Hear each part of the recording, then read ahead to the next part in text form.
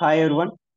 Today we are going to discuss about auto sourcing in info record, and we'll discuss what is the use of auto sourcing in info record. This is a new feature in SAP S/4HANA.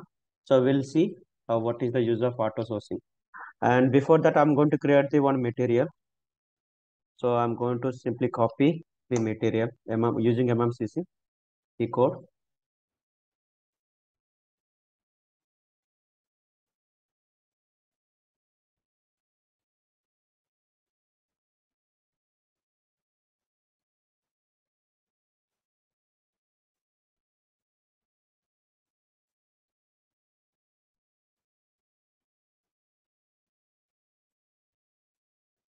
Okay, I have created a material. So I just want to go to change mode.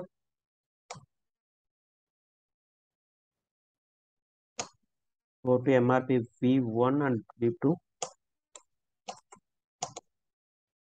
Okay, look at this. MRP type, everything I have entered here already. Go to MRP V2. Look at here. My safety quantity is 1000. So while running the MRP, PR will get created for the 1000 quantity. Okay, so save this. Now I'm going to create the info record. Okay, this is the material just now we created, and this is the vendor and the purchase order, purchase organization and the plant. Press enter. Press enter. Give required field here. Enter the all the required entries here.